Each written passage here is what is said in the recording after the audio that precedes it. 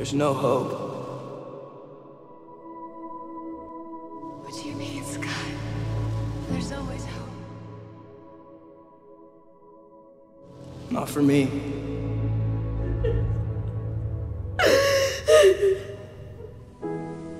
I want you to close your eyes, please.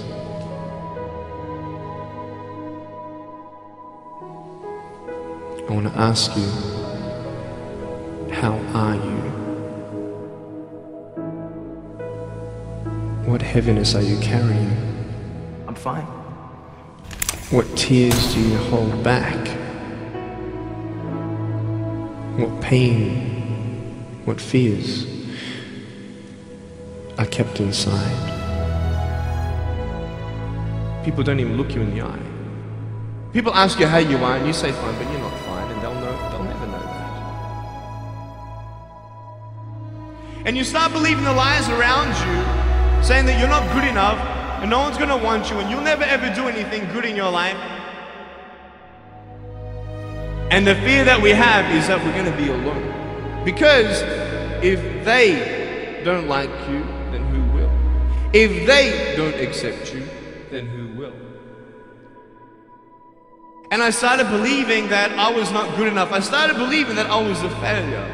That I'd never ever be somebody who people would like or people would accept.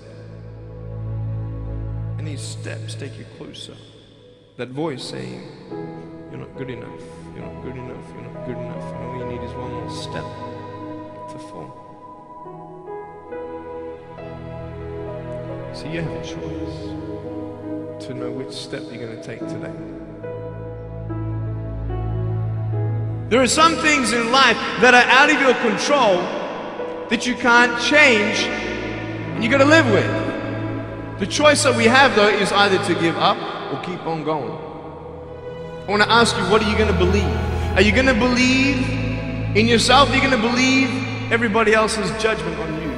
Are you going to believe people when they say that you're a failure and no one really likes you, no one really cares about you?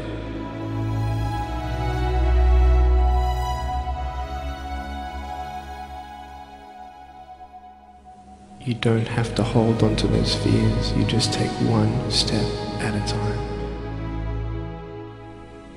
Not to say that one day these fears are just going to completely disappear, but can you forgive those who've hurt you? Because that's when healing starts. Every time someone puts you down, will you make a decision to bring somebody else up? Picture yourself in an open area. There's no buildings and there's no shelter, and there's a storm above you, and this storm represents the situations in your life. And you don't tell anybody what you're going through, because first of all they wouldn't understand, and second of all they can't even help you anyway. You're in this storm and you're down on your knees and you're cold and you're weak and you feel like this is the end. Are you not still here? You are still here.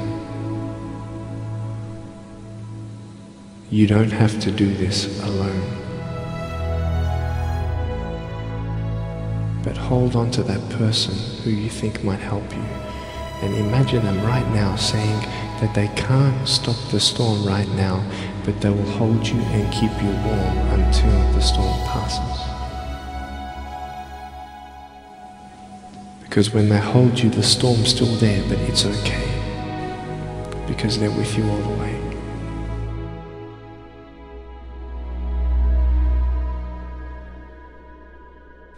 But I tell you, there are some times in life where you fall down and you feel like you don't have the strength to get back up. Give up or get up. When you fail, try again.